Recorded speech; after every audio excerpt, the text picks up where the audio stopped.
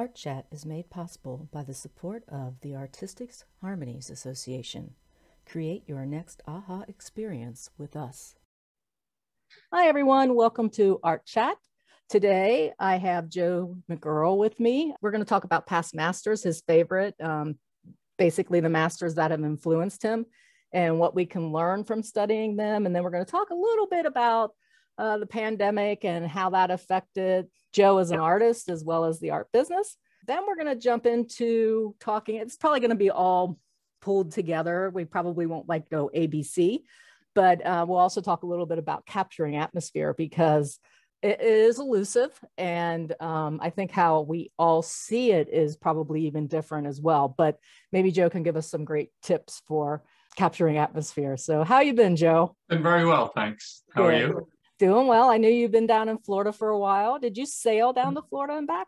No, we have a condo there, so we spend the fall and the spring there.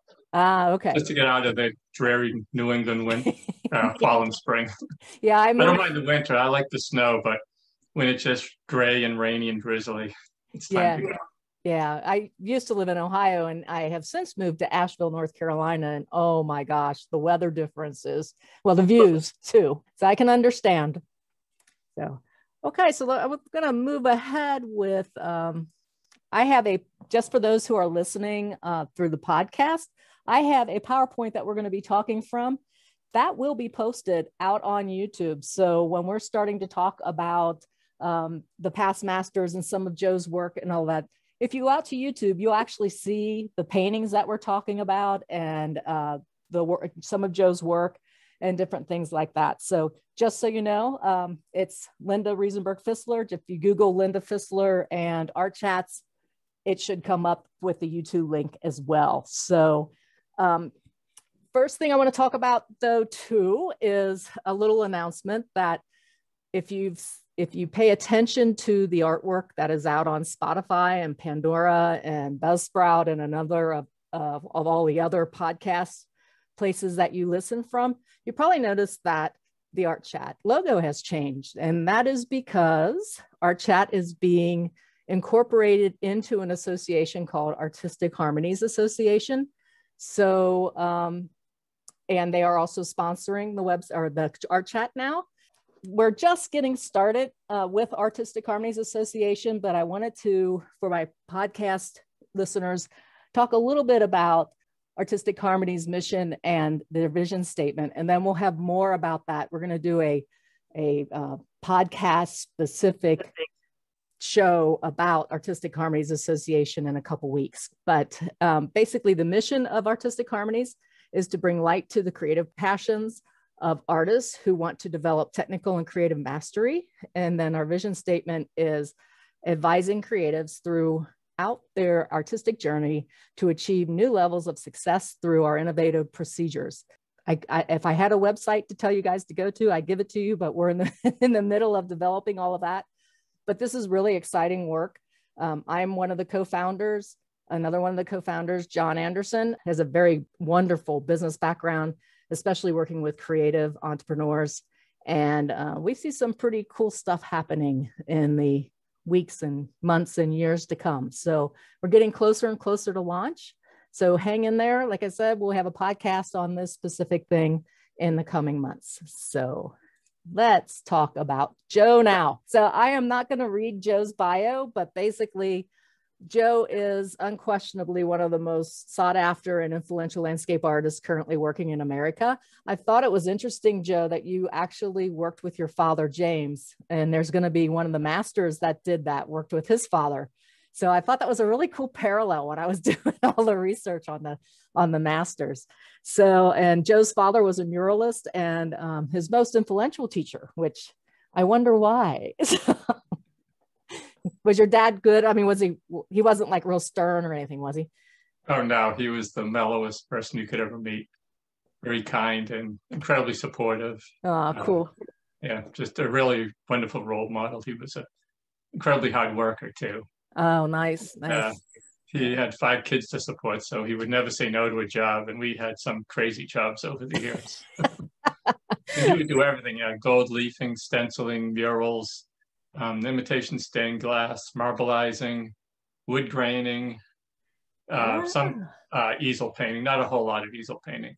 Yeah, well, that explains a lot of your exploration. And I wonder what this will do on a canvas. I remember having a conversation with you about finding, let's see, the brush that was used to glaze the turkey. You ended up walking off with that, I think, at some point, and yeah.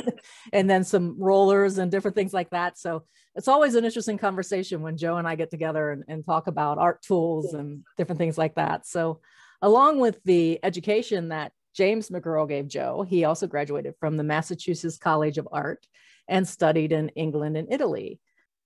So, and Joe is also interested in modern physics and the nature of reality combined with the spiritual he finds in nature, and how that has resulted in a thoroughly modern approach to style and subject. And the reason why I bring that up is because I think most of our conversation around the past masters and why Joe likes them so much is going to center on his interest here as well. So let's go ahead and dive in, Joe, to the first favorite master. And I took these in order that you sent them to me, starting with Frederick Church, who was born in 1826. He passed in the 1900s. He was a central figure in the Hudson River School. He painted large landscapes and depicting mostly mountains, waterfalls, and sunsets, it says. So, and he had emphasis on a realistic detail and dramatic light and panoramic views. So I could see right up front one reason why you were drawn to Frederick Church, because when I look at this, I see a lot of his work or style, however you want to say that. I see that in your work as well. So tell us a little bit about why you like Frederick Church and what drew you to him. And I got a couple photos of, if you want to talk about the specific photograph of their work, that's fine too. So I will be quiet now and you can go for it. Well, I think the first thing that drew me to them was when I was in about fourth grade. Until I graduated from high school, I spent Saturdays at the Museum of Fine Arts in Boston taking art classes.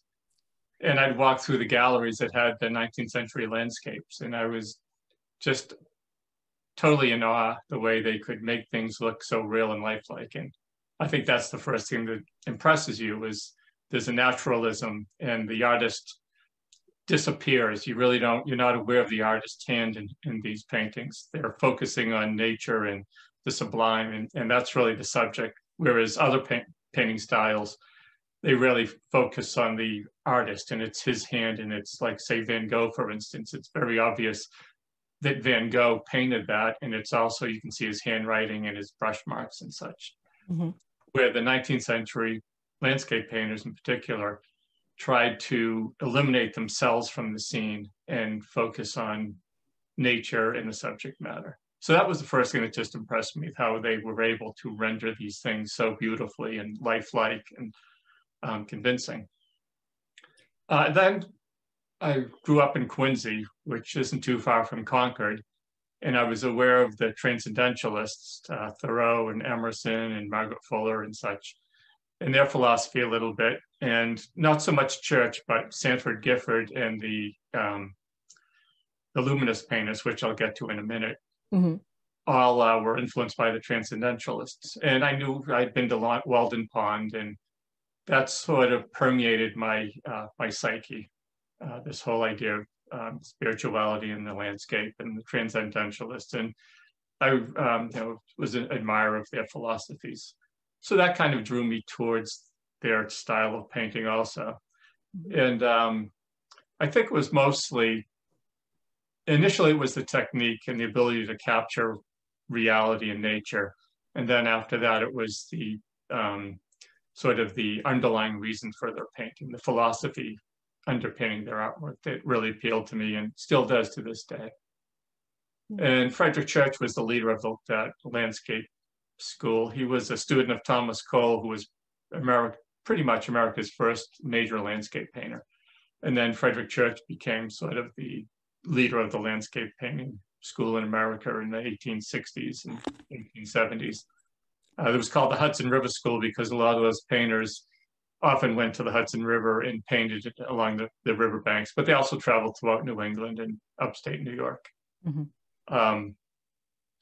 So I think Frederick Church, maybe more than any other artist, epitomizes that style of painting. A lot of them are grandiose, very large paintings, and often dramatic lighting, a lot of sunsets and storms, approaching storms and such. And a lot of those artists also painted sort of the weather was really important to them too, not just depicting the landscape, but you can almost feel the humidity or the sunlight or the heat in their paintings. Yes.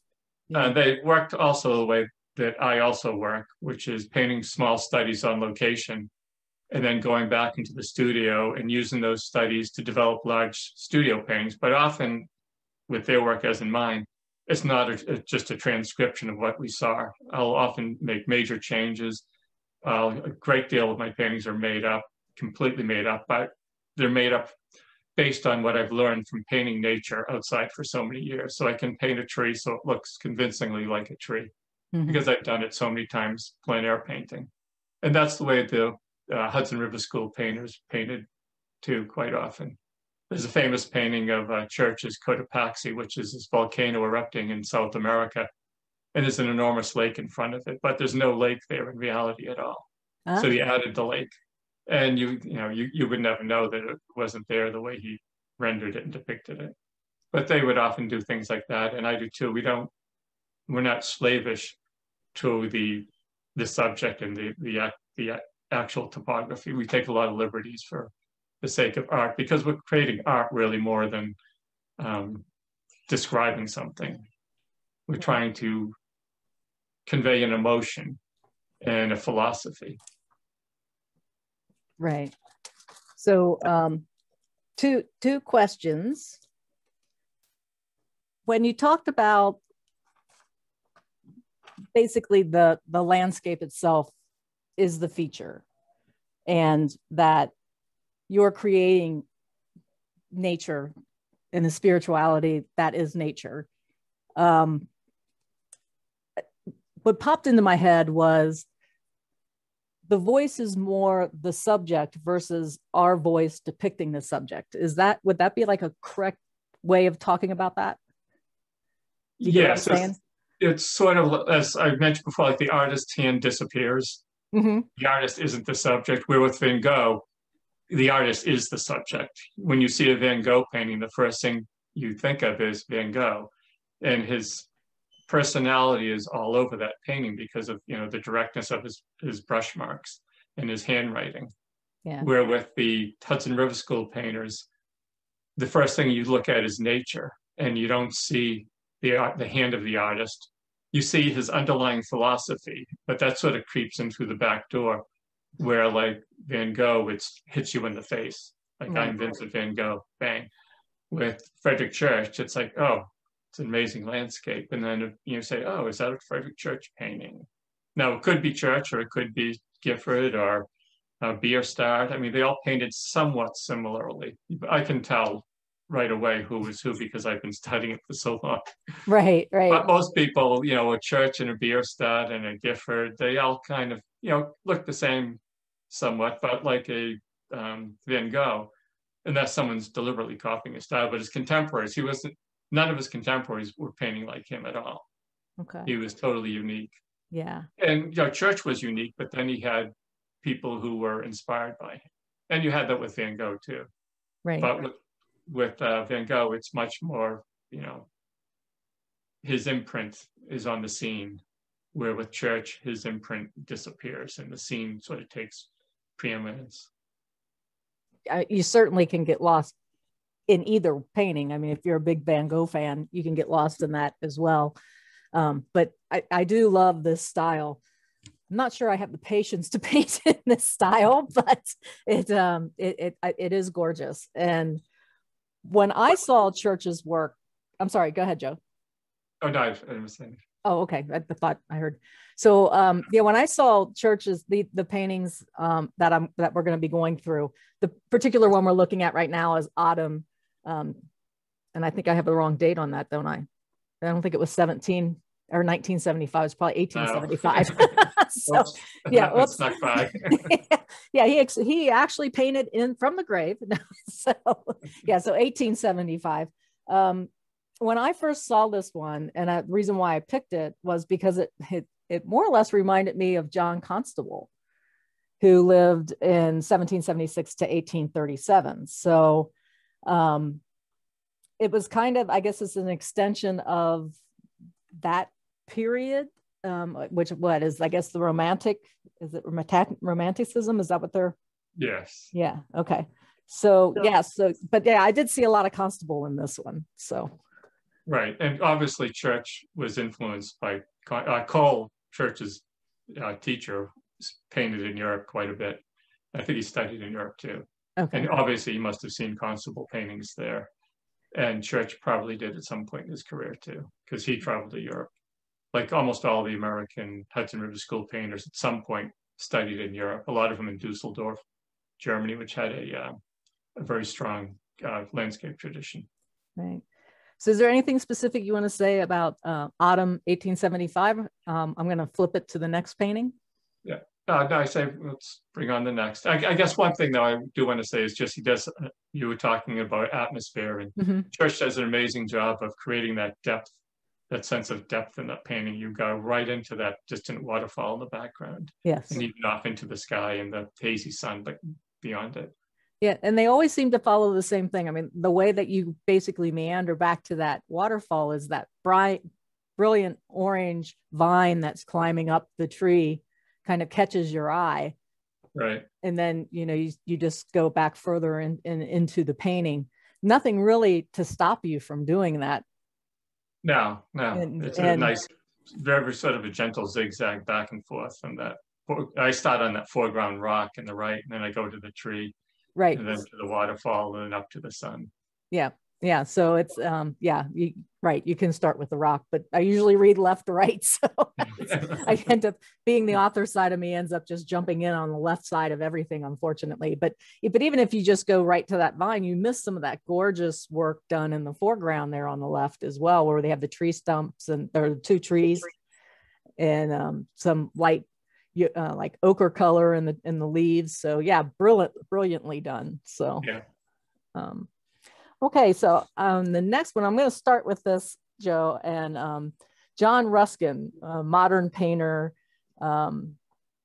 Basically, I'm going to read a quote that he had said, and Ruskin himself emphasizes the close observation of nature. And then here's a quote from him: "The imperative duty of the landscape painter is to descend to the lowest details with undiminished attention. Every class of rock, every kind of earth, every form of cloud must be studied with equal industry and rendered with equal precision." And that's the end of the quote. So I assume you agree with that? Not always, but sometimes. I don't render as tightly as Church did. I'll talk about that later on. Right. But at that time, the interesting thing about Church was he was quite interested in science and the natural sciences. He was almost like a naturalist. And he was a big fan of Alexander von Humboldt, who was one of the early naturalists. And so a lot of Church's paintings, it's almost like they're a scientific investigation. And it's like, this is the painting that sort of came about. But I was really interested in the flora and the fauna of the tropics. And also he was quite interested in climatology. And here you have these different strata of climate going up from the tropical in the foreground to the winter scene at the top of the mountain. So he was really quite interested in climatology and botany and geology. And as I said, it was almost like the painting was sort of an afterthought, or just sort of something that resulted from his investigations into the natural sciences. Wow. So this is the one that you referenced before. We have a picture of Cotopaxi. Is that pronounced correctly? Right. No, actually, the one I was thinking of is a sunset. Oh, with the okay. Volcano exploding with this amazing plume of smoke, and the sun behind this plume of smoke. Oh. But which is also Cotopaxi with the lake that wasn't there. Yeah, well, he kept the lake there. So Yeah. it is there. So this too is just as wonderfully done. I would imagine the one that with the volcano exploding probably had some really interesting atmospheric effects that this one doesn't have, because it's just got a little plume up there at the top, but not like it's exploding or whatever. But Right. yeah, so what I always find interesting too is up on the plateau before the volcano. Let's see if there is cursor works there. He's got little people here. Yeah, it's a little village. Yeah. Yeah. My eye just caught that. I mean, can't tell you how many times I've looked at this. And then there's this beautiful lady sitting down here in the corner. So scale, I mean, I don't know what we're talking about is the size of the actual canvas itself for this particular one. And I don't expect you to know that either. But I mean, scale naturally is something that is very important for these paintings, for them to be so successful. Right. This is, I'm not sure the exact size. I'm sure it's fairly large. Mm-hmm. And his major painting, Heart of the Andes, which is at the Metropolitan Museum, and it's extreme. It's huge. I can't remember the name of that. It's probably like 6 by 8 feet or even bigger, maybe. Yeah. And the interesting thing is when they exhibit that went on tour, and you would pay, I think, like a nickel or something like that to go in and sit in the room. And they set the painting up, and they had tropical plants on either side of the painting, so you were almost totally immersed in this subtropical landscape. And the amazing thing was back then, it was very difficult to travel to South America and through the jungle and go to these exotic places that he painted. It's almost like going to the moon today. So it was, quite an ordeal. He'd have a big entourage of, I don't know, maybe 30 people with him, porters and, cooks and people who'd set up the tents and such. It was quite an undertaking. And if you were, a farmer in upstate New York, and you came down to the city and you saw Church's painting of the Andes, South America, in this room, it would be an amazing experience because you'd never seen anything like that. They didn't have color printing, so you'd have to see the actual painting to appreciate the color. And most people had no idea what a palm tree was back then, most people in New England. So to see this was really an amazing thing for most of the people. Yeah. That were viewing it, because it would, as I said, it'd be like us seeing when we see pictures of the moon. We've never been there, and to see it's really this exotic and magical place that we've only heard about. And I guess that would make obviously makes a big difference to people when they would be that immersed into this painting of a place, like you said, they haven't seen. But I also find it interesting because one of the things that I found when I was doing research on Church was that they were saying, his paintings were widely praised in the 1850s and the 1860s, and then they kind of dropped off. And I'm like sitting in 2021 right now, looking at this painting in awe of his talents. And I mean, just look at the different colors of green that are in this painting, and the realness of it. And I don't know, I guess I always find it interesting that a particular style of any art tends to be like labeled passé or something. It's like, to me, something like this would never be passé. I mean, there's so much you can learn from this, even if I paint more in an impressionist style, but I still find this wonderful to look at. And I know I can learn a lot by studying him. So, it's just, I don't know, maybe it's a pet peeve I have or something, where you say that they've been praised for 10 years and then it fell out of fashion. Well, I think a lot of that is manufactured too. I think that the average person will always appreciate Church's work. Mm-hmm. It's sort of the trendsetters or whatever that decide that, it's time to move on to something different. But if you put Church's, say, in the 1860s, when this was going on tour, if you sent it out again in the 1880s, when, it was more of the tonalism was more popular, and impressionism and such, it would still be incredibly popular with the average person out there. It's just sort of the, I guess, like the critics and such decide that, oh, it's time to do something else that's passe. And they always have to keep the ball rolling and stuff. But I think realism will always have an appeal. It will always be in vogue among, most of the people. I think it's really just sort of the critics that decide what they just, what's passe and what's not. And a lot of times what they like isn't what most people like. Bananas taped to canvases. Right. I mean, silly things like that. It's like, what? Yeah, it's like, I'm going to listen to you about church. No, I don't think so. Well, if you have a banana taped to a wall, or you have a church painting, and you ask most of the people out there which they would prefer hanging on their wall, I would guarantee you that the church painting would be the winner of that little contest. Yeah, absolutely. I agree with that. I hope that the rest of the world would also agree with that too. But it's, some of that stuff is just so silly. It's embarrassing being an artist sometimes. It is. And being associated with that, because they're doing something completely different than what we're doing as realists. I mean, there was virtually no crossover whatsoever. Yeah. The only minor crossover might be that we're communicating something to someone else visually. But even a lot of the contemporary artists, there's so little visual content that most of it is, relies on what's been written about it. Yes, exactly. So I know that was, I probably shouldn't have brought that up, because I know how you feel about this. I know. I'm sorry. I apologize. I don't want to denigrate all contemporary abstract or some conceptual work, because a lot of it's fascinating and really interesting. Mm-hmm. It's just different from what I'm doing. A lot of it is silly and nonsense, but there's a lot of silly and nonsense work being done in realism too.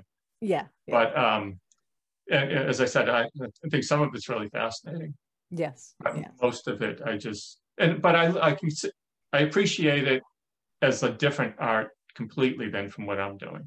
Yes. It's like, I like to eat good food, but I know nothing about cooking, and I don't really have appreciation for the art of cooking, but I like to eat good food. And it's the same with the different art forms. I like them and I appreciate them, but I'm not really going to delve into them very deeply, because it's just not what I'm really into. Yeah. And everybody has, that's the wonderful part of the world, is our differences and things that we like. And that can include art and music and food and just about everything, the clothes we wear, right? The animals we love, so on.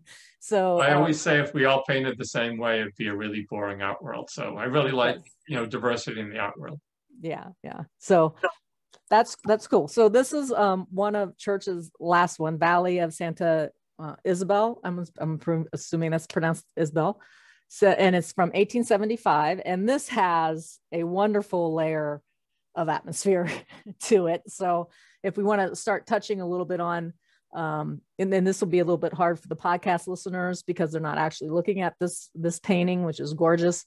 But just talk a little bit about how the technique is that possibly Church used, or that you use, if you're more comfortable talking about the technique you use to layer in some atmosphere. And we'll touch on it again as we get into the other three masters that we're going to talk about as well. So, well, I think the first thing about atmosphere people realize is dark things get lighter when they go off in the distance. For instance, if you have a tree and it's sort of a dark olive green, and that tree's 5 miles away or 10 miles away, it's going to lose its greenness and it's going to lose the depth of its value. So generally speaking, I think of it as yellow disappearing as things go into the distance. Because, for instance, if you have a green tree, green is made up of yellow and blue. As that moves into the distance, rather than thinking of adding blue, I think of it as taking away the yellow. Because when colors, say you have like 10 different colored blocks, and they all move back in space, the color that's going to turn grayish and lose its punch first is going to be yellow. So that happens with a hillside full of trees. As that moves into the distance, the yellow disappears, but the blue is retained. They used to paint fire trucks, well, they paint fire trucks red. And now oftentimes they'll paint them that bright yellowy green, because they realize that it doesn't matter if you can see the fire truck from a mile away, because if it's red, you can. If it's yellow, you can't see it very well a mile away, because the yellow is going to look sort of grayish. You want to see a fire truck when it's like 100 feet away or 200 feet away. and that yellow just screams at you at that close distance. So up close, yellow is very bright, but in the distance, it's very muted. Red retains its redness. So if you have a red fire truck that's 2 miles away, that's going to still look fairly red. And if it's up close, obviously it's still going to be red, but red retains its redness in the distance. Yellow loses its yellowness as it goes off into the distance. If I can, it's sort of a convoluted way of explaining that. Yeah, so go ahead. So when I'm painting a landscape and I'm moving into the distance, I'm thinking of taking out the yellow, and the blue will remain. So generally speaking, things appear bluer as they move into the distance because you've lost the yellow. And they'll appear cooler too as it moves into the distance because the blue and the purples will start to predominate. Now, a light color, however, is going to do something a little bit different. If you have white and that moves into the distance, it's going to get warmer and sort of a little bit redder. For instance, if you think of a thunderhead that's several miles, 20 miles away or 30 miles away, it has that sort of pink color to it. It's not pure white and it's not light blue because light colors get warmer and darker as they move into the distance, whereas dark colors, like the tree, get cooler and lighter as they move into the distance. I had a problem with that years ago when I was painting a beach. It was sort of a sandy, warm, sandy color up close. And I thought, oh, well, things get lighter and bluer as they move into the distance. So I painted the beach lighter and bluer as it moved off into the distance, and it turned this sort of pasty white color. And I couldn't understand why it didn't look right. And then after some investigation, I realized that, oh, actually, light colors don't get lighter and bluer like dark colors do. They get warmer and darker. Huh. Okay. So I'm looking at this painting, and in the foreground, I see some lovely, more to the yellow side greens on the ground. Yep. And even the trees, except for their shadow areas, but still, even then, they're warmer in temperature. Yep. and yellower. Mm-hmm. And then we move back, and I see the sun there, and that's where you're talking about, the yellowness, and maybe it's my monitor, which it possibly could be that maybe it isn't as yellow where you're seeing it, but I'm talking about like just like this area here, which is the atmosphere, if the air, if you will, looks very yellow to me. This looks more purple. The mountains, I'm pointing to the mountains now in this, there's some purple in here, which is your bluer. Yeah. And you said red. So does it, I guess the question I'm getting to is, I had a long conversation with Carolyn Anderson about the wavelengths of the colors, with blue being a longer wavelength than we probably actually give it credit for, and yellow being a shorter wavelength. So it kind of goes into that whole conversation about the color waves, the wavelengths of the colors themselves. Yeah. And so I got like 20 different conversations going on in my head with this. So sorry about that.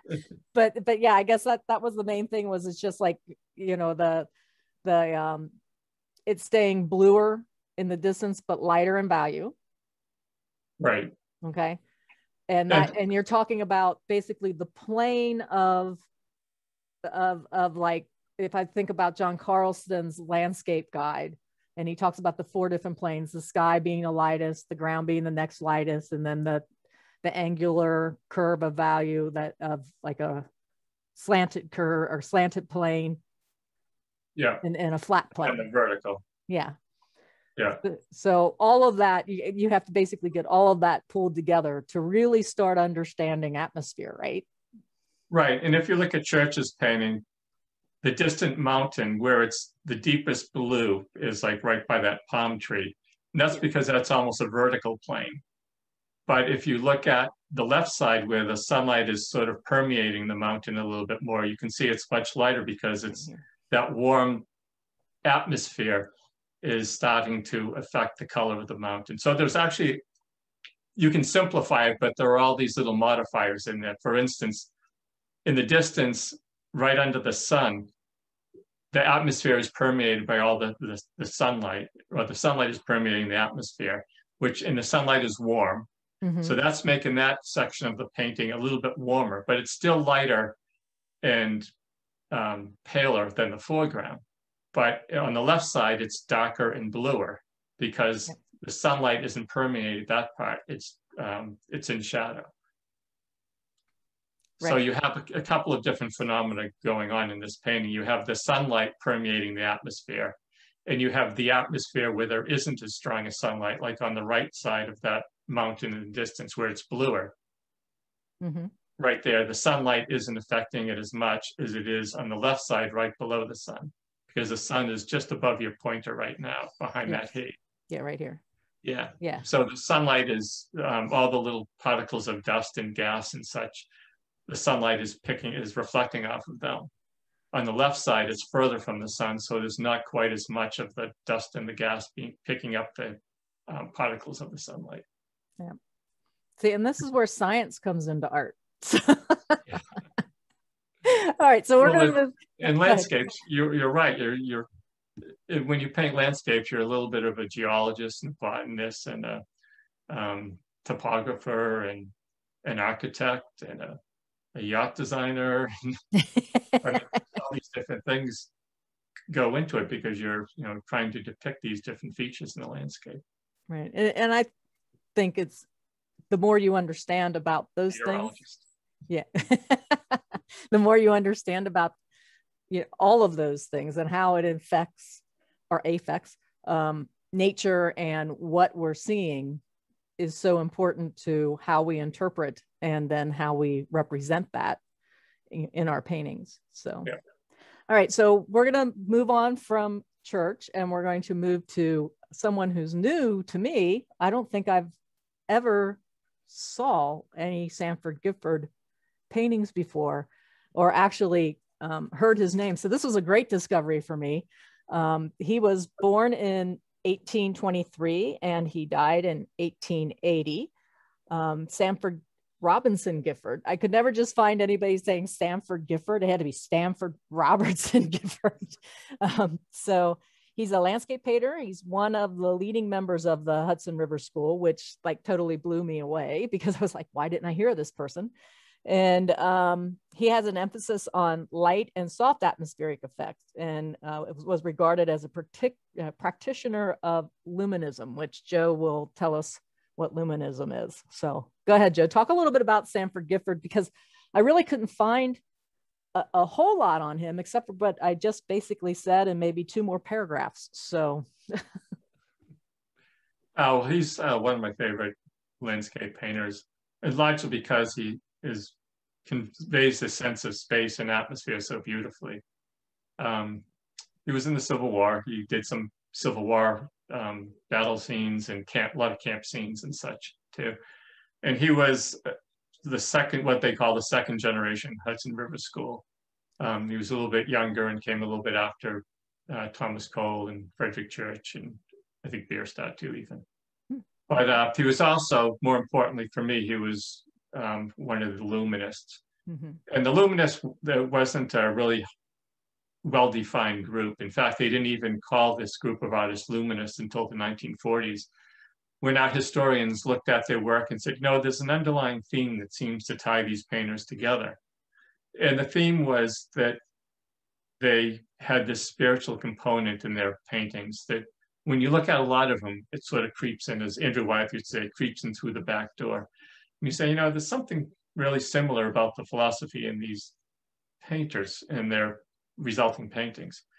And the Luminists were influenced by the Transcendentalists. As I was mentioned before, Emerson and Thoreau and Fuller were like probably the 3 most important Transcendentalists. The Transcendentalists were, they're centered around Concord, Mass, which is how I came to know them fairly well. And they had this idea that you could experience the sublime and you could experience spirituality through nature and through the landscape. And they thought that light, particularly light, was an important signifier of that. And they had a whole range of philosophy where they believed in self-reliance, and that you didn't necessarily have to go to a church to experience God and spirituality. You could do it in nature. because nature was sort of God's handiwork. And they thought that nature was sort of a portal to the sublime. So I'm somewhat receptive to that idea. I think there is a spiritual component to our existence. I'm not exactly sure what it is, and it may be a little bit of everything. But I'm convinced it's there. And I think that it's an actual existing thing, just like the landscape exists. And so I think they go hand in hand as a connection between the spiritual component of our existence and the landscape and the world as we experience it. And the interesting thing is that, there's so many possibilities out there. I mentioned before that there's this idea that I have about a fish in a pond, where you have a pond and there's a fish, and the fish is the smartest fish in that pond. But that fish doesn't realize that a mile away there's a road, and that road takes people in cars to cities. And in cities there's art museums and there are airports, and you can fly to different parts of the world.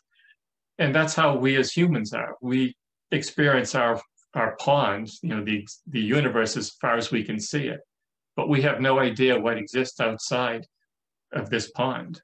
And it could be, and I'm convinced it's something, amazing and beautiful and such, and that we're part of it and our world is part of it. And we also just happen to live in the most beautiful planet. I'll go outside, and I say that all the time, and say, like Saturn and Mars and the moon, all these other planets and satellites are interesting, but they're just not as beautiful as our planet is. And to me, that's an amazing thing too. Yeah. And that's one of the reasons why I paint landscapes, because if I was just painting like pretty pictures, I think I would have gotten bored a long time ago.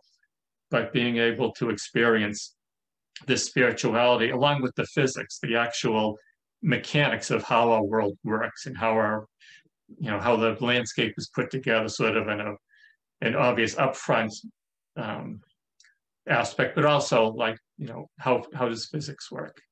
Mm-hmm. That really is interesting to me too. And I think it all comes together, and through painting the landscape, I can sort of explore that and contemplate it and think about it and express it. And that's one of the reasons also why a lot of my paintings are not little depictions of what I'm seeing, but they're compilations of things I've experienced over the years, because I don't want to just be sort of a recorder of things. I want to be usually I have an idea first, and then I figure out how to express it with paint, I guess is what I'm saying, rather than seeing a scene and painting that and painting exactly as I see it. Now, sometimes that does happen. And in my sketches, I try to be really accurate with my sketches, because those are my notes. And it would be like if you were a doctor seeing a patient and you were taking sloppy notes. You probably wouldn't have a very good outcome. But if you are a doctor and you take really good notes, when you're able to diagnose and treat that patient, you'll probably have a good outcome. And it's the same when I'm plein air painting. They're my notes.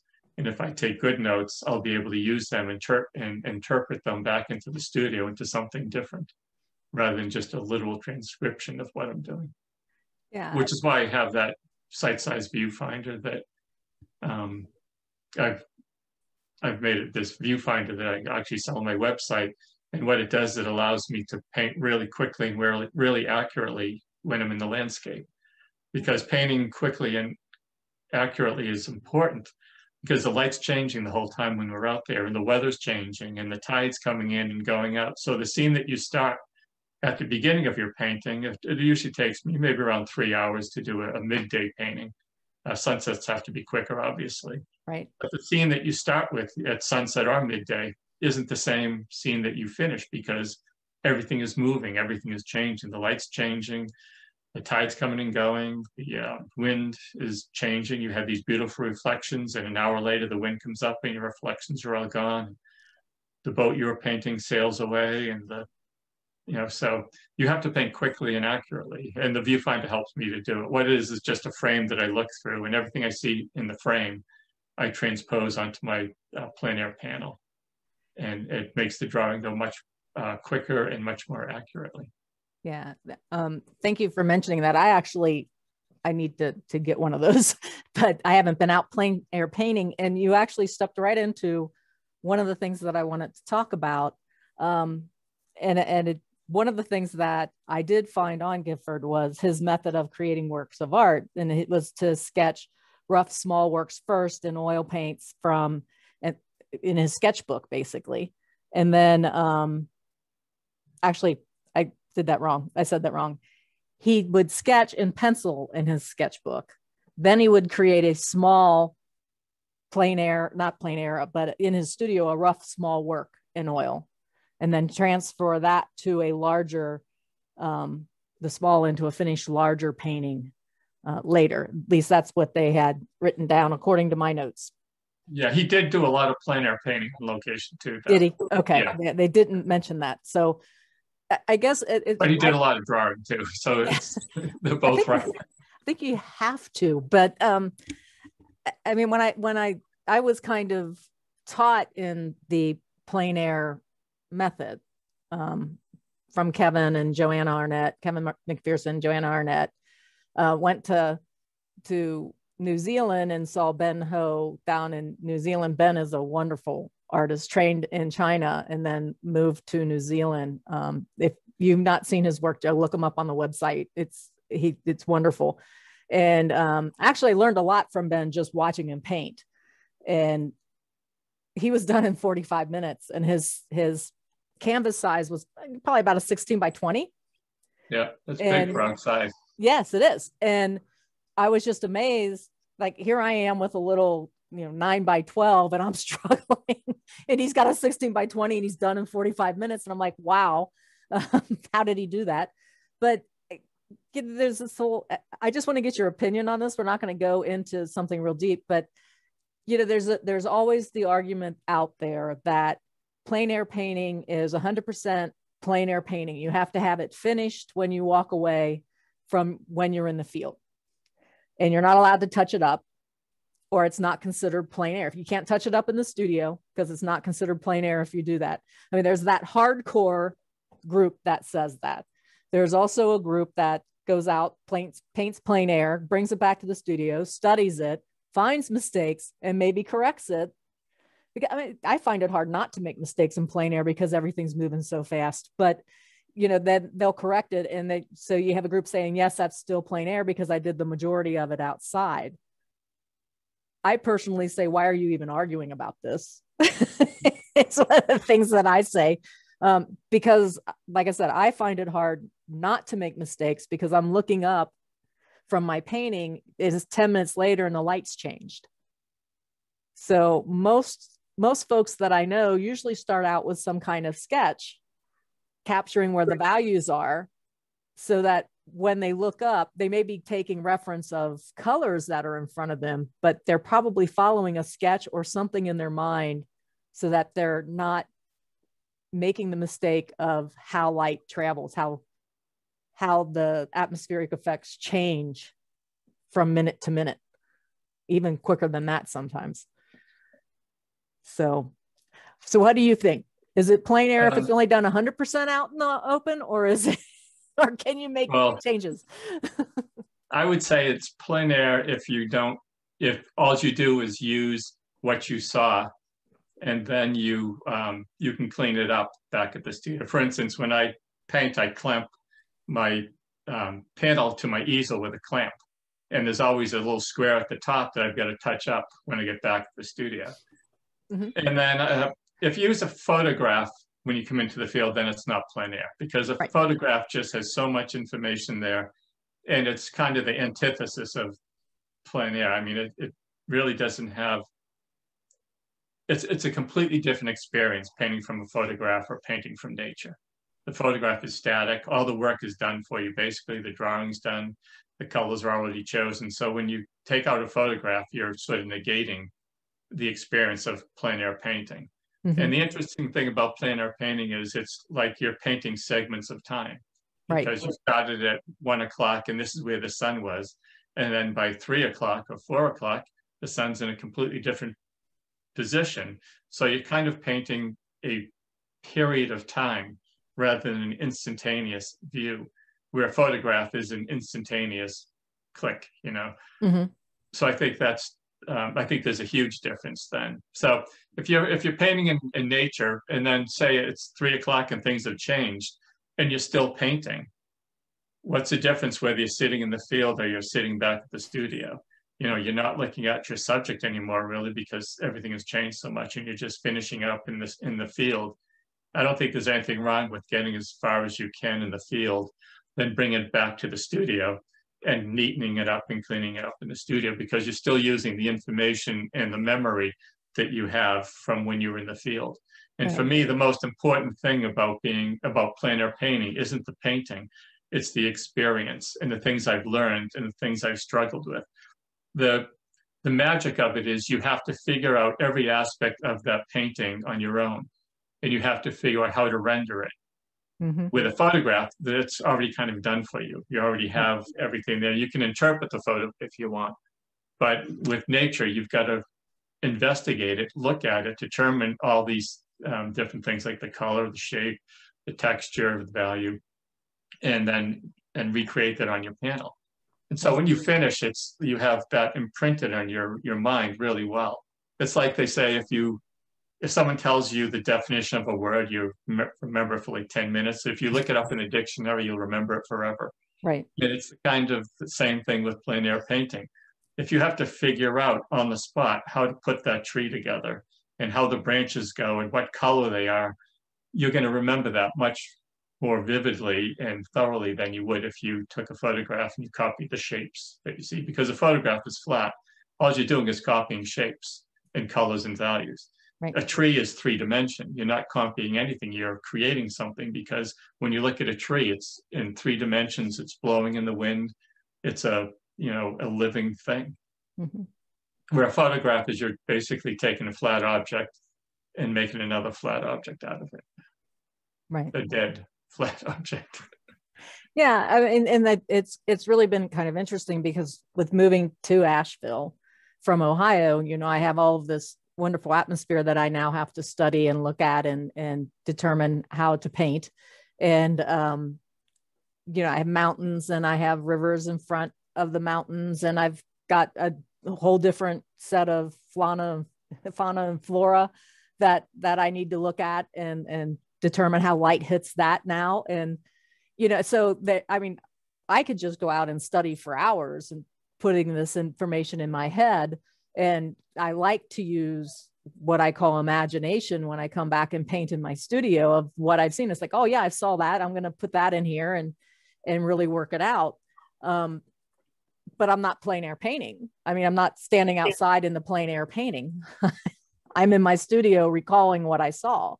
Right. And, I might go back to that same spot and study it, sketch it, whatever. But I'm not taking my whole, I'm sorry, I'm not going to hike up 3 miles with all my plein air painting gear to do that. So, so it was an interesting discussion. I've seen it pop up, I don't know how many times now, on different social media platforms and things like that. And honestly, I just kind of get a kick out of all of the conversation and argument that goes back and forth, and find it kind of comic, but that's me. I tend to think about it the way you do, Joe. So, I want to experience that moment in nature and take in as much as I can, without worrying about, am I the right value on my paint right there at that particular time. I may get out and plein air paint again, but when you're beginning to paint, I think plein air painting is the hardest thing to study, to start out with.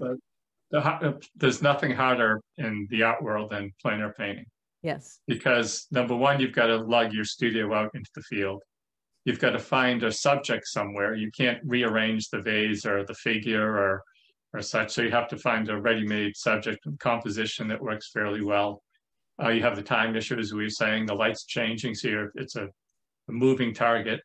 And there's just an incredible amount of objects and textures and things to paint up there. If you look at Gifford's painting here, there's trees with millions of leaves there. How do you interpret all those leaves? There's a river, and there's cows that are moving around there. There's weather that's changing. It's a continual challenge. And then just the physical challenges. It's hot, and you forgot your water, and the flies are driving you crazy, or it's cold and your fingers are getting cold and you've got to walk, 2 miles back to your car, or it's Starts windy raining or and you snowing. think, or it starts raining, or people come up and they want to have a chat. And, so it's, it's an incredibly difficult subject. And also the light, the most important thing and the most difficult thing to overcome was the light. When you're plein air painting, if the light's on your panel, it's going to look different than when your panel is in shade. Mm-hmm. And if you're painting objects in the shade or objects in the sun, they're going to be much differently handled. Where studio painters, if you have a figure, you can paint exactly what you see, and the colors and the values exactly as you see, because the light on the figure is the same as the light on your canvas. Yep. Still life. But in the field, if you're painting into the sunlight, your canvas is really dark in comparison. Even when you start off with a white canvas, if you hold it up against the sky, it's already darker than the sky. So how do you paint that sky? You can't match the color because your canvas is already darker because it's in shade. Conversely, if you turn your canvas around so the sunlight's on your canvas, now you can't paint the shadow areas dark enough because your sunlight's and your canvas is in sunlight, but the objects that you're painting are in shade, and you can't make them darker. So we don't have the range of value that you find in nature when you're outdoors. Indoors you can. Indoors you can match the values exactly because you're painting in a subdued light. But outdoors, the sun is so strong that you can't match the colors exactly. So you're always interpreting, and you're always estimating. Everything's sort of an estimate, and you're doing sort of you're figuring out ways to indicate different things without actually painting it exactly as you see it. Right. You also have to be aware of what colors you're wearing and how that influences your canvas too, because it does reflect. Suddenly, unfortunately. So you asked me to put this particular one in. Was there something that you wanted to talk about, the passing storm in the Adirondacks? This is, I think, probably the first Gifford painting I saw, and I was just totally amazed by it. It's at the Hartford Athenaeum, and it's just a beautifully atmospheric painting. You can hear the thunder coming, and the wonderful thing about Gifford and the Luminous is the thing that tied them together was their philosophy. And a lot of times I'll see painters call themselves luminous because they'll paint a sunset from a photograph or something. And you can't paint a luminous painting from a photograph because the photograph doesn't have that spirituality that you find in nature. The photograph is, if you print it out, it's a piece of paper. If you look on your screen, it's pixels. But paper and pixels don't have a spiritual component to them. There's no spirituality there. So you have to paint. If you're a luminous, you have to paint from nature. And that's what Gifford and the other luminists did, is their studio was outdoors. And then they would translate that experience into these, the finished works of art. But I think for them, the most important and beautiful part of their artwork is what they were doing outdoors and what they experienced out there. And it was really unlike any other period in art before then, because there were some artists like Constable, for instance, that painted outdoors, and artists who do a little bit of sketching outdoors and such. But the Luminists and the Hudson River School painters were really the first ones that a significant part of their artwork required them to be out of doors. Right. Living in nature, experiencing. I mean, they were camping and such. They go to New Hampshire and basically camp out for the summer. Right. Yeah, that's we have one more painting to look at from Sanford Gifford, but thank you for introducing me to him, because I love this painting. And of course I'll never be able to afford it, but but it is wonderful. It's the difference between the light hitting, the shadow hitting these trees and the light hitting these, and of course if you look above that shadow, there's the cloud, and then this light area here. I don't know how long it took him to paint this, but it is gorgeous. I never would have found this person on my own, I don't think. So thank you for doing that. And let's go to the next. So this is the Mount Mansfield, and this is 1858. And I picked this one, not realizing that there was a controversy about it. I don't know if you knew about that. No. Okay. And it had absolutely nothing to do with him as a painter. It had to do with a museum selling this painting so that it could meet its debts. So that's why I didn't make a big deal about talking about it or anything. It wasn't anything about the actual painter itself. It was about the museum selling it so that it could pay off some debts. And I was like, what's that have to do with the artist? But anyway, especially since it happened after Sanford was no longer living. But this particular one reminded me of one that I have later on in the show of your Western paintings that you did with the people, and the black hat, for example, is the one that I'm kind of referring to. So yeah, so this was, and again, you know, great atmosphere here. The redness, the reddish tint here on the land itself, and then going into the yellow above. You see above that, there are some clouds that are kind of, I would say, yellow with a bit of green in it, and some purple shading over onto that reflective light, the red light from below reflecting up into that. So yeah, so any comment on this particular painting, Joe? Yeah, as you were saying, it's a beautiful interpretation of light and atmosphere. And he does that by modifying the color and the value as it moves off into space. And once again, you can see the yellow in those trees in the right foreground and how it disappears as it moves off into space. Oh, yeah. And where it's late in the day, it's sort of a purpley pinkish color where the light is sort of permeating the atmosphere in the distance there. And I love the figures because they're doing the same thing we are. They're admiring this beautiful sunset.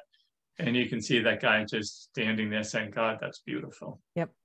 And he also further recreates the sensation of space and depth and distance by having those dark shadows and the rocks in the foreground and the left there. Yeah, right in here. So sometimes when you add these elements that, you know, the rocks may or may not have been there, but he obviously put them there to create that contrast between the foreground and the background. Because if you envision the painting without those rocks, it would be sort of pale and milky and just not really very dramatic, or it wouldn't convey that sense of deep, deep space. So that's a compositional thing that he chose to include. And it has a beautiful sort of U-shaped composition too. Your eye sort of goes down the rocks at the left and around and up that ridge to the right. Yep. And then it sort of, you lead back into where the sunspot is in that lake in the way off in the distance. Right. Then you also have these that help you kind of march down a little bit. You have the fence posts or dead trees, trunks, whichever, whichever you want to call them. And the little trees make you stop. What I really love about this is the two people are kind of looking out to the left, but you have the dog is kind of being the dog, right? Yeah, whatever, let's go. I want to start walking. Yeah, I don't think does a dog appreciate a sunset? Yeah, now it probably appreciates sitting next to you, and if you have any crackers or cheese, it would appreciate you even more, maybe. So wonderful painting again, and the atmosphere in this particular one. And I guess like I said, a lot of folks were talking to me. It's like, I really can't get that elusive atmosphere, but if you go back and you study the luminous and Frank Benson, I think it's Frank, isn't it? Benson? Yeah, Frank. Yeah. Benson and the Hudson River School, they have a lot of atmosphere in their work. So studying them actually would be a very good way to start to understand. And when I say study them, it's like, I really mean study them, not copy them. Although trying to copy them will help you learn as well. But it is about understanding nature, understanding science, what's going on with light in that particular area. So let's pop over to and start talking about Andrew Wyeth. And everybody knows, well, everybody who's in art knows Andrew Wyeth, let's put it that way. He was born in 1917. He passed in 2009. So almost a contemporary, almost. A visual artist, primarily a realist painter, working predominantly in the what they called online regionalist style. So, and that is defined as American realist movement. It was basically modern art that included paintings, murals, lithographs, illustration depicting realistic scenes of rural and small town America. It primarily of the Midwest, and it basically arose in the 1930s during the Great Depression, and they said ended somewhere in the 1940s. I love when they do that. The critics and people that write this. We won't go there. That's one of my pet peeves. So, but this is actually, Andrew Wyeth was the son of N.C. Wyeth. And that's why I made the comment about you studying from your father, James, because Andrew Wyeth learned a lot from his father. And he was a draftsman before he could actually read. So, sorry, my phone is, I got people texting me. So yeah, so that it was kind of interesting to check out about Andrew so that I could be prepared to talk to you about Andrew Wyeth a little bit better. Naturally, I've heard of him. Naturally, I've seen some of his work. But the interesting things like the conversations that he had between himself and his father were really interesting to listen to. So did you become attracted to Andrew Wyeth because of that father-son relationship and your father-son relationship, or was it just totally the art? It was just totally the art. When I think it was around 1968 or so, when I was around 10 or so, they had an exhibition of Andrew Wyeth paintings at the Museum of Fine Arts in Boston. And I went with my parents. And I don't really remember it all that well. I just remember going, but they bought the big Andrew Wyeth book. There's this really large Andrew Wyeth book that covers his work from like probably the 1930s up till like 1968 or so. And I spent hours and hours and hours throughout my lifetime looking at that book. It was an enormous influence on me when I was a kid. And there again, almost like with the Hudson River painters, the first thing that attracted me was the realism he was able to capture. But it was also the beauty and the things that he found, the simple things he found that were like really quite beautiful. Mm-hmm. And then as I got older, I'd find different aspects of his paintings that I really appreciated. Once I really started painting myself, there was his textures that were amazing. You look at a wall that he painted, and especially if you see them in real life, you don't realize how much texture and how he really throws the paint around on his paintings. And then he picks out little accents and little details that really sharpen everything up. Even in the painting of the boat here, if you look at the grass, without the boat there, the grass is just sort of this mush of texture and marks and such, and a couple of details here and there, but there's not a lot of rendering. Mm-hmm. And then he puts that nice crisp boat in there, and it makes it appear that there's this really tightly rendered painting. Mm-hmm. But if you look at each part individually, it's not very fussy. The rendering is not fussy, I guess is what I'm saying. And then he would pick out parts of the painting to be fussy about. But his handling of the paint and interpretation of nature I thought was really beautiful. I love his strong values too. If you look at the painting of the boat and the roof of the house and such, it really exists. Its strength exists because of those strong values, that dark roof, which doesn't usually, the buildings in the background and the trees and the right are in the background. Mm-hmm. And he has some of the darkest values way, way back there in space. But by doing that, it really sets off the landscape against the sky. Mm-hmm. And the other thing I love about him is he started off very loose. If you look at the painting on the left, Camden Hills, Maine, it's a very loose watercolor. Mm-hmm. And then he became really tight with his watercolors, relatively speaking. There again, as I was saying, when you look at them close, he's splattering and slopping and stuff, but they have this really tight look to them, where originally he was almost impressionistic. And the other great thing about him is he doesn't do anything like his dad did. He became his own man. And I think that was really admirable because his father was one of the most famous illustrators of the era. And it would be so easy to become sort of a clone of his father, and he would have had a ready-made career and such, but he went the opposite direction and did things completely different from his father. Yeah. There was I want to read this quote from N.C. Wyeth to Andrew in 1944. I just love this. This is the great men, Thoreau, Goethe, I guess, Goethe. Sorry, I'm not. Yeah, Goethe. Thank you. I knew I was pronouncing it wrong, but it was just not going to come. Emerson and Tolstoy forever radiate as a sharp sense of that profound requirement of an artist to fully understand that consequences of what he creates are unimportant. So again, it goes back to that, the voice, right? Inserting your voice versus letting nature have its voice, or letting the painting have its own voice. So I love that quote. I thought it was really interesting. So. The other thing I love about Andrew Wyeth is when I went to art school, almost all of it's interesting because we got into art school because we could draw and we could paint, basically. And mostly because we were able to draw well. And when I went to art school in the 1970s, they're really pushing abstraction, modernism kind of. And there wasn't a lot of emphasis on, drawing well, really. And it was almost like the teachers thought they had to reprogram all of us in this, they'd have to say, Jackson Pollock good, Andrew Wyeth bad. And none of the teachers liked Andrew Wyeth. Interesting. But a lot of us artists loved Andrew Wyeth, and my classmates who could draw well all loved Andrew Wyeth. So it's that was kind of one of the first initiations I had into these two art worlds, sort of the conceptual, abstract, and the representational. It's interesting that because Andrew Wyeth said that although he was thought of as a realist, he thought of himself as an abstractionist. So kind of interesting when they're saying Andrew Wyeth bad, right?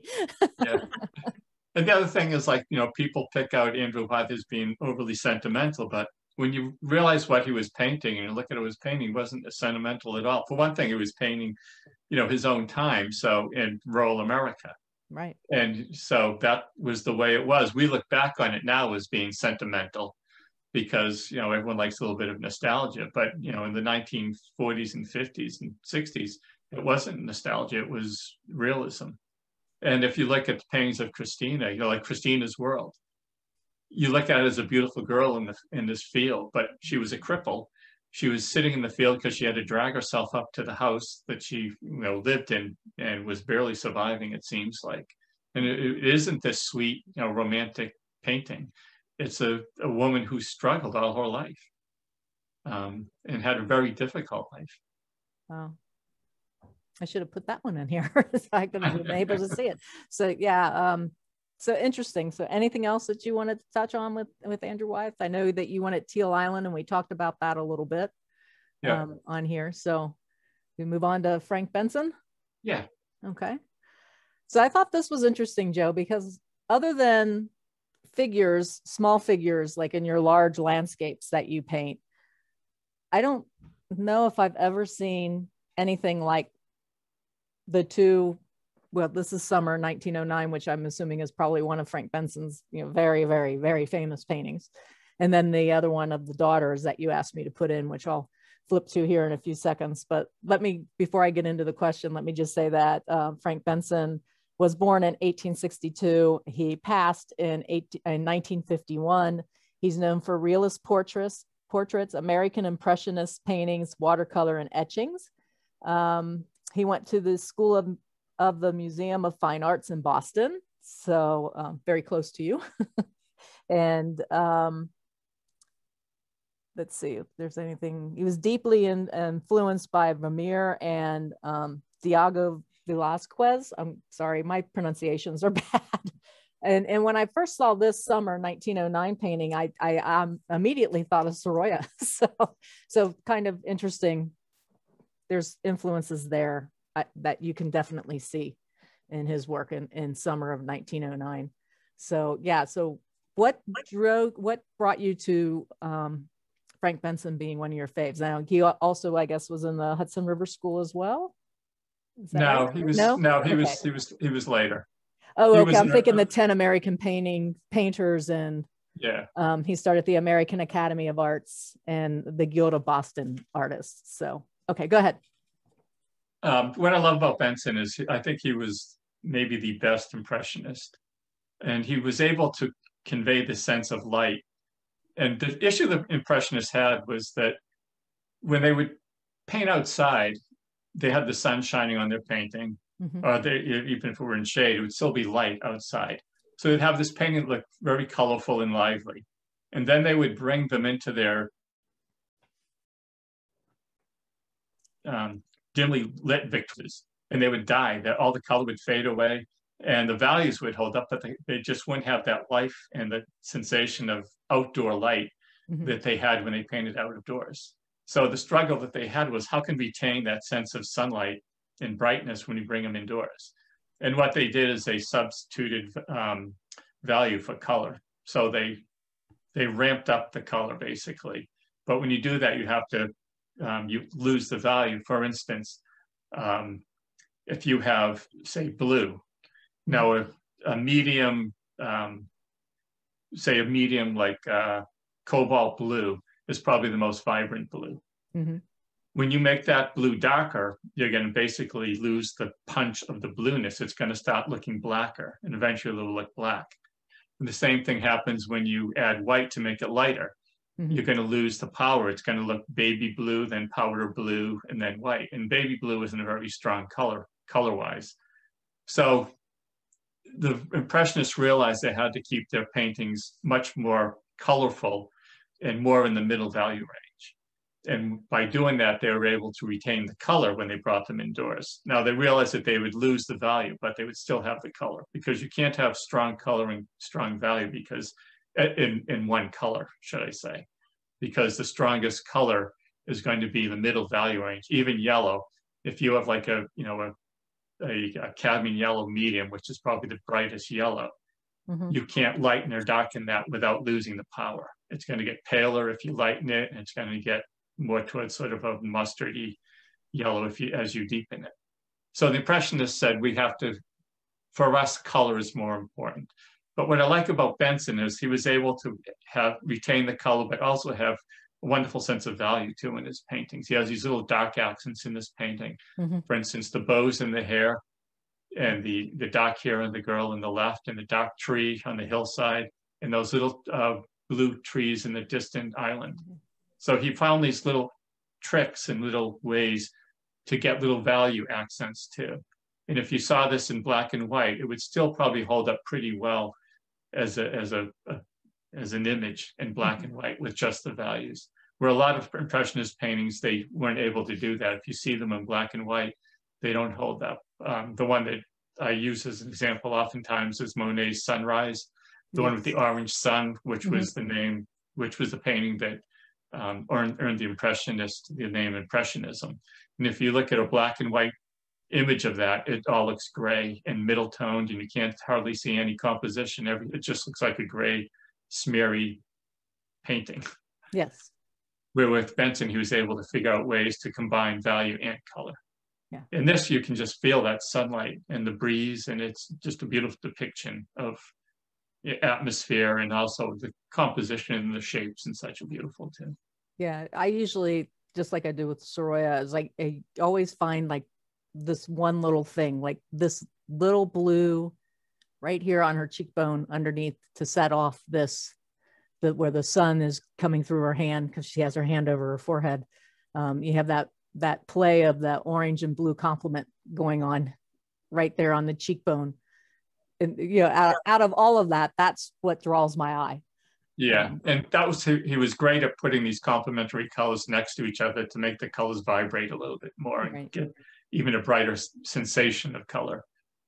Yeah. So this is another gorgeous painting. I think I may have actually seen this in they had the American Impressionists versus like the French Impressionists exhibition up in Columbus. And I think one of his paintings was in there. I don't know if he ever traveled to Giverny or not, but I know that Monet had a big influence on him. But yeah, so it was really interesting to see his work, you know, hanging next to Monet's work as well. So I'm going to flip to the Portraits of My Daughter, 1908. I think this was the one that you asked me to put in, so I'll let you talk about this particular painting as well. Okay, yeah, this is even more so. I think it has a beautiful sensation of light and color, but also value. And you can see that he's always trying to find colors within colors. For instance, the white dresses, there's no white paint anywhere in that painting, particularly if you saw it in real life. You would be able to see that they look white to us, but there's no white anywhere to be found. It's all reflected light and shadow and such. And as you were saying, like I usually don't put figures in my landscapes because I want the viewer to be the figure. I want, when you look at one of my landscapes, I want you to say, I am looking at this scene, rather than, in this case, it's a picture of, three daughters sitting on a porch or something like that. I want the viewer to be thinking, oh, I'm sitting on the porch looking at the landscape beyond. But he does a beautiful job with the landscape too. If you look at that, there's a wonderful sensation of space, and you can see the distant blue of the land across the water. And he's really punched up that blue to a really pure color, but it still reads as being in the distance and being 3 miles away. So he does to me, he does an amazing job combining the figure and the landscape, and this just amazing sensation of sunlight. And he does that by those little accents. There again, the black ribbons in the hair. And a little tiny black accent of a belt on her dress, the woman in the left. That just sets off that whole area. If you took that out of there, it would look like a big white mush. But by putting a little accent there, that whole area comes alive, and it also defines the shape that we're looking at. And the more, if you start there and look, then you start noticing all the different cool atmosphere, if they're cool temperature, excuse me, colors in here, the blues and the purples, and then even some of the the grayed down yellows, if you will. And even this little bright tiny accents, but they're critical to the painting. Wonderfully done. So love the red right here. It's like, all of a sudden I start looking around going, where's that coming from? And you can see that's next to the yellowy green, and they're almost, they're opposites in the color wheel. Exactly. So there again, it makes both of those areas really come alive. So I've always liked Benson's work too. So seeing a number of them in some of the museums around and stuff. So. And it's interesting though, he has a lot of these, he did a lot of hunting scenes, duck hunting and such. I guess he was a big duck hunter. And they're not very impressionistic at all. They're more of almost tonalism. Right. The colors are much more subdued, which is an interesting twist on his art. And I haven't read or heard why there's that sort of disparity. But it seems more fitting to the subject too. I think it would be hard to paint a duck hunting scene with this type of palette. Well, I think the only thing that I found is they had mentioned that he had started off as a realist and then moved to American Impressionism after joining the 10 American painters in 1898. That's the only reference that I had about him actually starting off as a realist painter. So now we're going to really embarrass Joe. We're going to move to some of his work. and the whole reason why I put these in, Joe, is if you are more than welcome to talk about them, but I wanted folks that would be watching on YouTube to see your favorite master's work and then see some of your work so that they could see how you, how your study of them has influenced your work. So these were some that I pulled these off of your website. So again, Joe's website is josephmcgurl.com.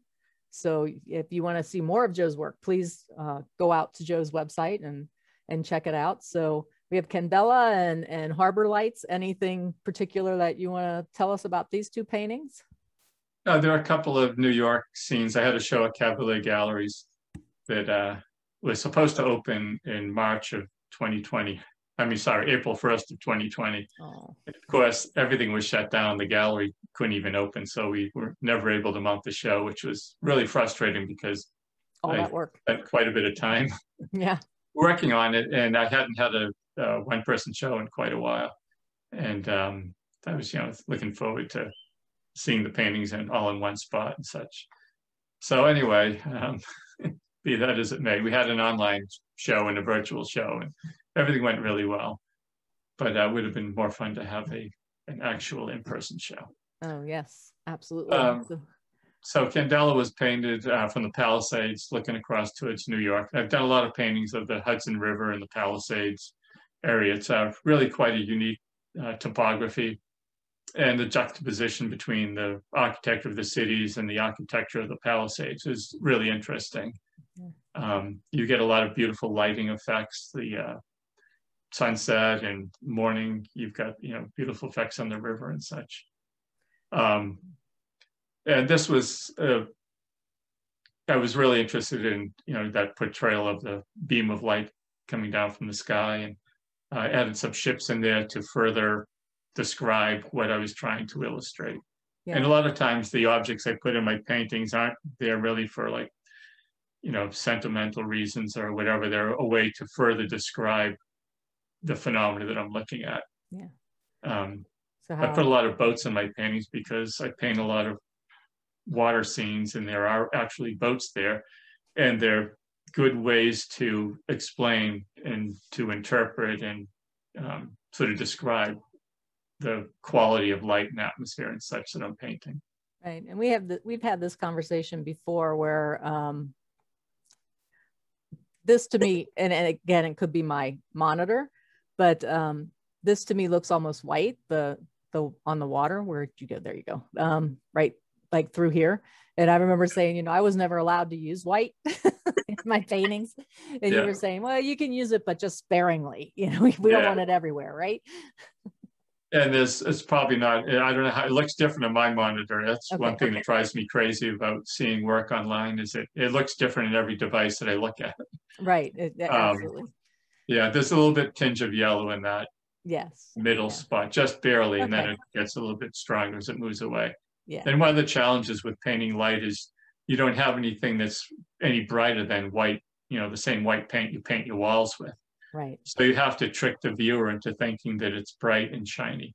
Yes. And you do that by adjusting the values and the colors and the proportions of all the adjacent areas of the painting. Right. And so I'll paint things adjacent to it darker than they actually are in order to create that sense of light. Yeah. Because in nature, we have, in painting, you have a value, typically they describe the value scale as 1 to 10, 1 being pure white and 10 being black. Right. But in nature, there was a value scale of maybe 20 to, minus 10 to 20. Mm-hmm. So we're not able to operate in that expanded value range. We don't have anything as bright as the sunlight. We don't have anything as dark as a deep shadow. Right. So we have to sort of make up little devices and trick people into thinking that what they're seeing is sunlight rather than just plain old white paint. Yeah, I was told we have 10 values and millions of colors. So use wisely. And then harbor lights, gorgeous sunset, lots of atmosphere here. Yeah, that was a New York scene, sort of partly made up, but partly made up of things that I saw. And see the Statue of Liberty there in the distance. Mm-hmm. Yep. And here again, I was interested in the quality of light, and rather than having mountains or in a river or something like that, I thought I'd have the New York skyline and some buildings and the Hudson River going up, or I guess that's the East River where I was painting this. Yeah, the lights in the distance of the city across the water here too. Yeah, so New Jersey over there. Right, and against the purple here. There again, I exaggerated some of the colors in order to create the effect of light and atmosphere, like that purple on the horizon on the left, and how it transforms into a yellowy gold on the right side, mm-hmm. which gives the impression that the sun is right behind those buildings, mm-hmm. and just sort of out of our view. Yeah, love it. And then these were the Western ones that I was talking about that kind of reminded me of.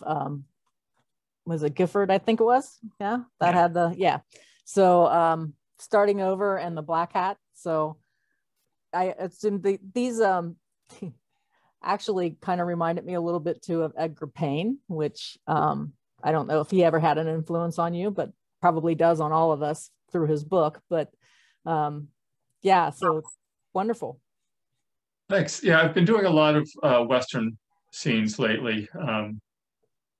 I try to get out there at least once a year or so, sometimes a couple times, but it's just beautiful topography, obviously. Mm-hmm.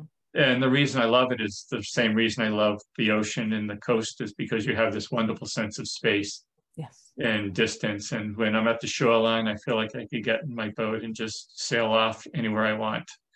And the same thing when you're out west, you can get in a horse and just ride off into the sunset.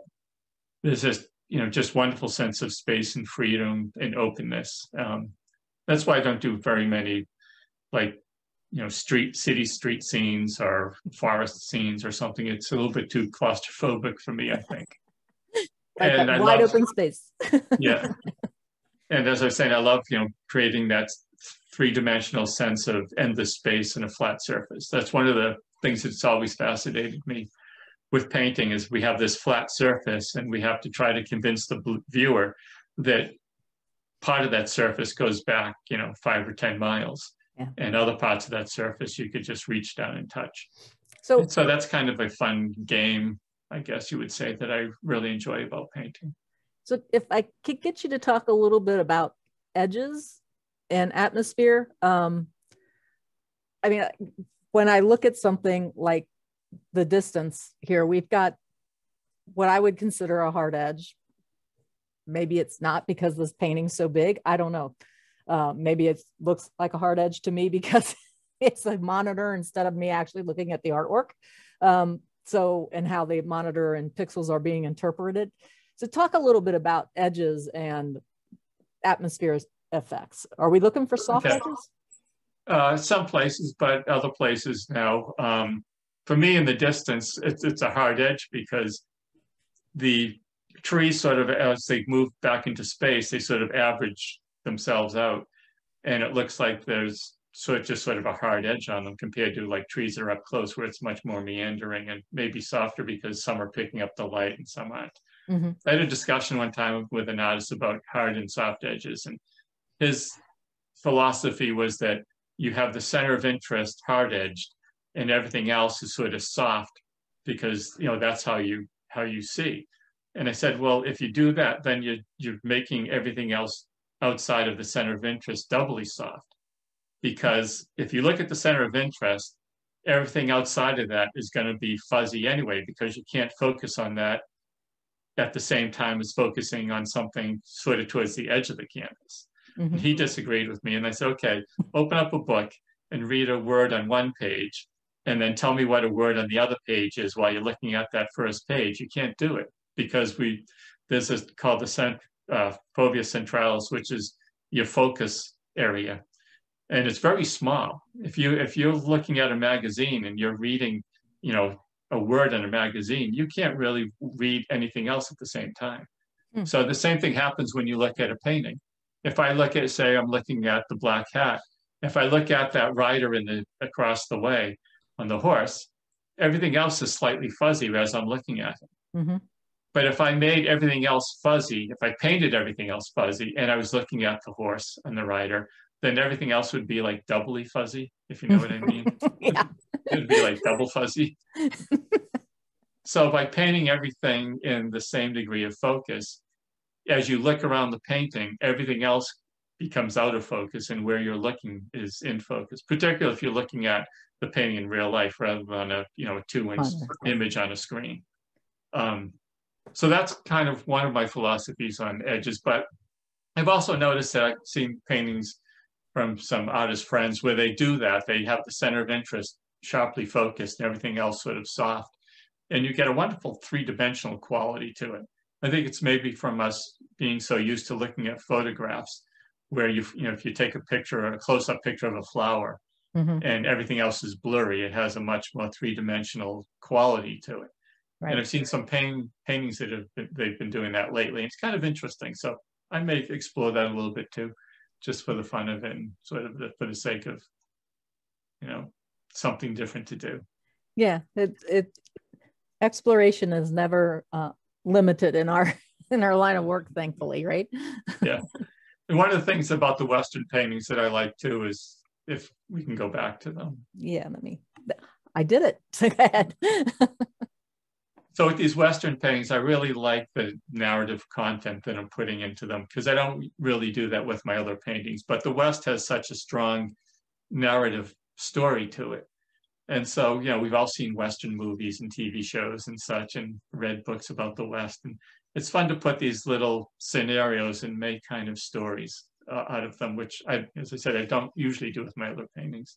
So the black hat, I thought, well, it's a fence and there's a cowboy on the horse in the foreground, but you just see the shadow, which obviously means that you're the cowboy. Right. Like when you look at the painting, you should put on a hat because that cowboy has a hat, and that would convince the story that you're sitting on the horse. And you're looking at the cowboy across the way, but he has a white hat. So you obviously are the one that's wearing the black hat. And Western lore, the black hat cowboy was always the bad guy. So it's kind of, the story is kind of like you're the bad cowboy. And then what's the story? Are they going to say, hi, howdy partner? Or are they saying, what are you doing on my land? Or so you can make up your own little story there because it's hard to see in the computer screen, but the cowboy across the way has a rifle I see in his hand sort of resting on his hip. So you don't know what he's going to do with the rifle. Yeah, now so you could text this one out, Joe, and just put hashtag Yellowstone. Yeah, just, I know. The Dutton Ranch, right? Yeah, and it's funny because I hadn't seen that series until after I had done the painting, but then I thought, oh, this is kind of like Yellowstone. Cool.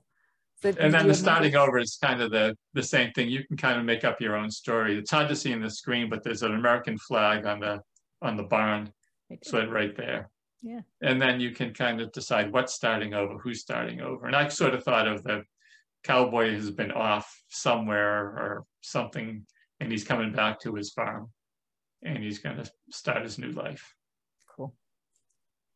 I always love it too, because there's always the conversation about putting in the telephone poles, the electric wires and things like that. But I think that's great because it does date it a bit. But yeah, anytime since we've had electricity, this place has existed or could have existed before it, and they brought it in. So whole other conversation about that going on as well. A few years ago, we had the Plein Air Painters of America had a show at the Tweed Art Museum in Minnesota, and they the theme of the show was Industrial America. So I did a painting down in Florida, in the way out in the middle of part of the state, of this farm, this field with some cows below it, but above it were these high tension power lines, like really industrial strength looking. And there was a thunderstorm in the background. And my whole idea was that, well, I didn't paint the industrial part of America. I painted the power that makes the industrial America possible. And then, so there was this basically a painting of power lines. I had the cows below it because I thought, well, in the old days, the power was supplied by cows and animals and such. Now it's supplied by electricity. And then the thunderstorm indicated like all the physics of electrons and such and electricity. And then we had the electricity going through the power lines. So it was kind of this fun little games I played. But anyway, at the end of the show, the Tweed Museum ended up buying the painting. So you can put power lines in your paintings and people will still like them. Okay, cool. Yeah, that's there's always the argument about it, about whether keeping it or not keeping it. So yeah, I find it interesting. So they also are great compositional elements because the landscape is always so horizontal, or often so horizontal. It's nice to have a vertical shape in there. Yeah. So all right, so let's move on to the next two, your boats in port of entry, Schooners of Mohegan. So go ahead and talk about that one. The Schooners of Mohegan is a plein air painting that I added the boat to. So is it plein air or not? Well, as I said, I contend that it's plein air because I didn't use a photograph. I painted the boat from my memory and my imagination and such. So that's why I would say it is a plein air painting. Okay. It was painted in Mohegan Island with a couple of friends. We went on a painting trip a few years ago, and I was mostly interested in this idea of the rocky foreground and the water, and it was basically a study of the rocks in the water. And that's what happens with most of my plein air paintings. They start off as just something that interests me. I don't look for a painting or a painting subject. I look for just something that's interesting. And then I know that when I get back to the studio, I can either modify the sketch or I can make another painting using that information. Yeah. It's okay. Then when I get back to the studio, I can either modify the sketch or use the information there to make a completely new painting. So I'm not always that concerned, but every now and then I get a painting like this one, and I thought it's kind of an interesting painting. I could put a schooner in there and it would be something I could put on the market and sell, because that's how I make my living, is selling paintings. So if I can, make my plein air paintings pay off, then I've experienced something, wonderful. I've gotten some information for another painting, and I can also sell the plein air painting. Yeah. Yeah. But yeah, we did try to make a living off of this, don't we? Yeah. So, and then the port of entry, again, you got your Lady Liberty and New York in the background. Yeah. And this was, New York scene painted from the New Jersey side. I think it's Liberty Park, it's called. Okay. And that's a pretty nice park, pretty fascinating. And I liked it because I was able to sort of combine my seascape with the cityscape, a little bit of the cityscape anyway, but it's mostly a painting of light and atmosphere. Right. And, they're again trying to convey that sense of sunlight on the water.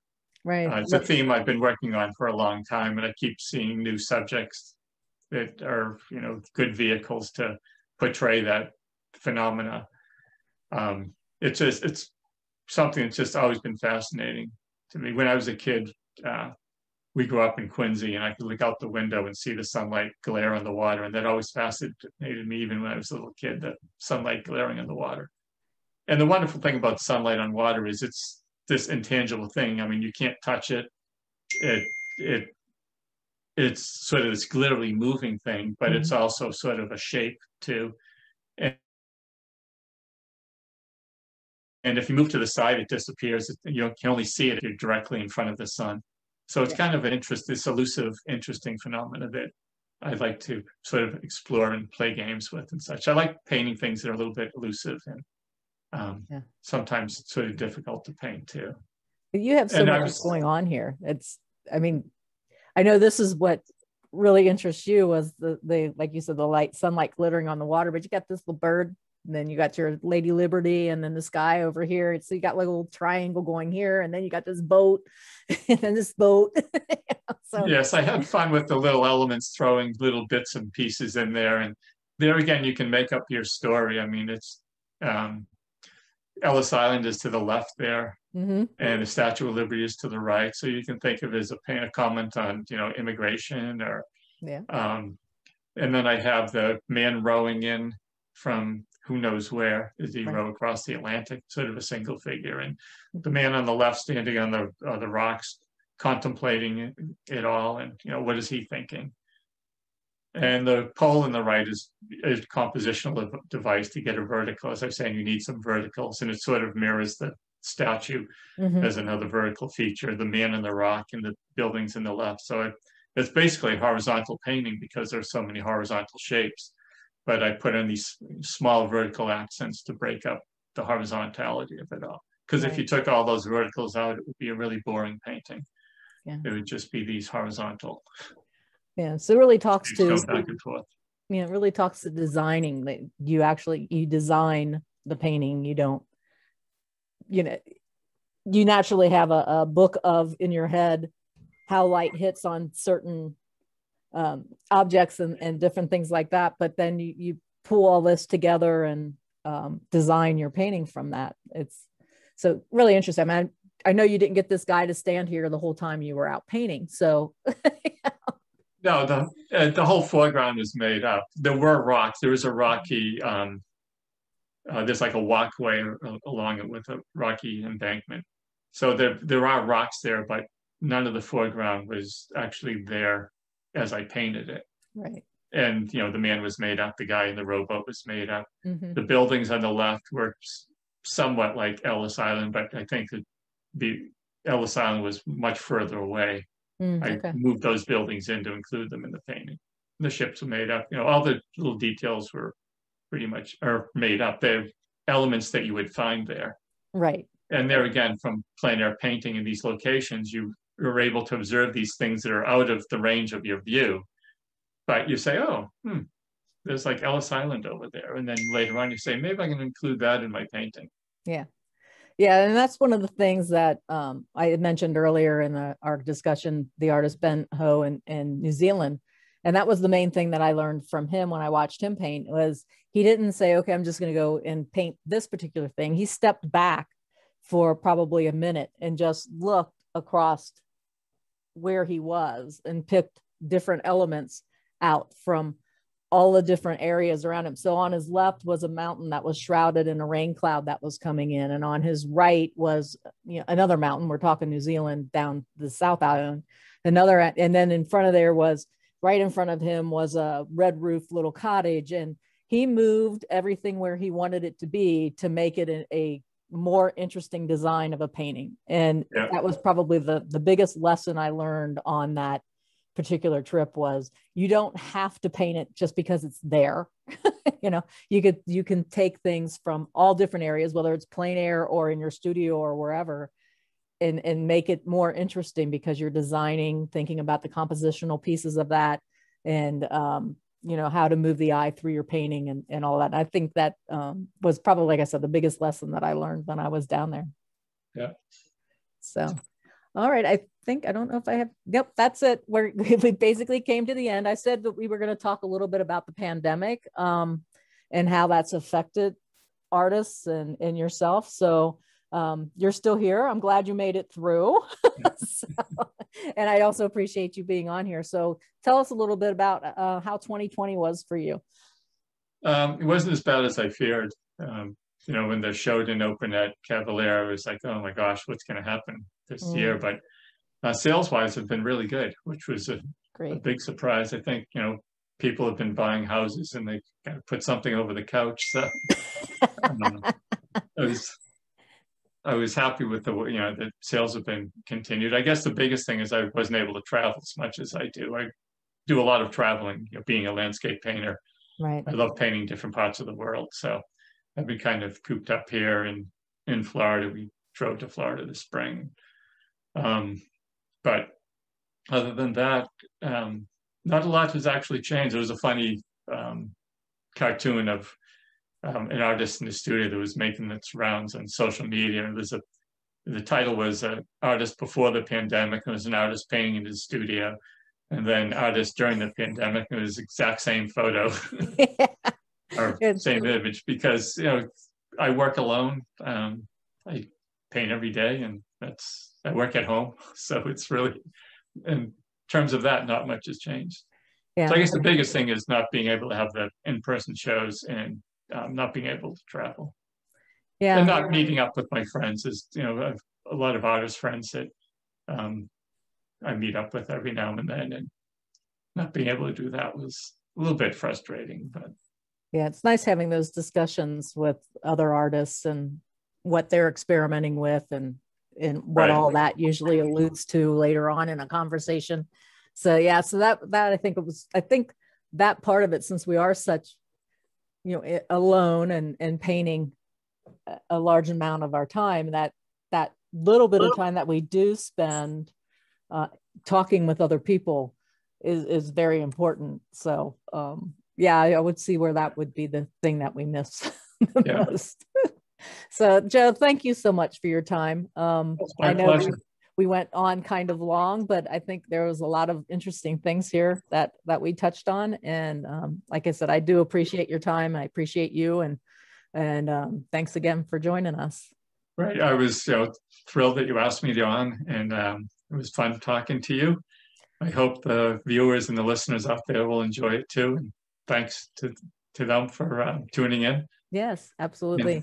Yeah. And if you get down to Asheville, look us up.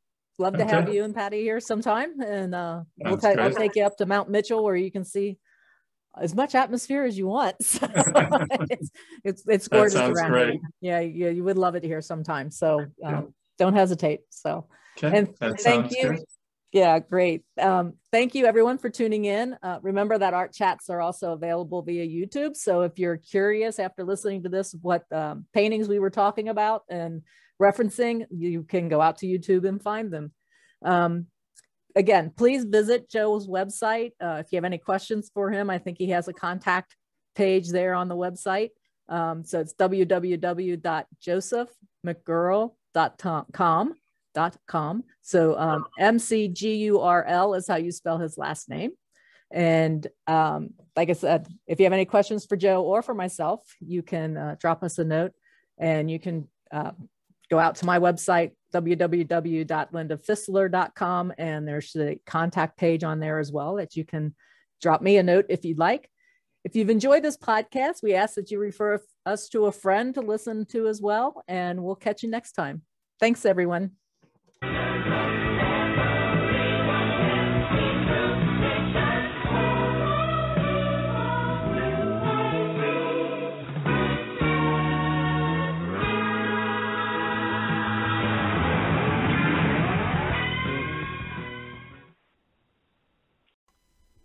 Art Chat is made possible by the support of the Artistic Harmonies Association. Create your next aha experience with us.